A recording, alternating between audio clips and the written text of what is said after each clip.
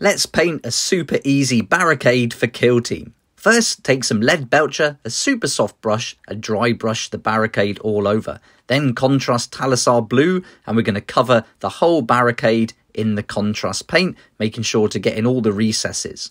Then we're going to take layer Stormhost silver and just pick out the most raised areas, all the rivets and the bolts, and we'll pay a little bit of attention to the cogs and gears on the back side.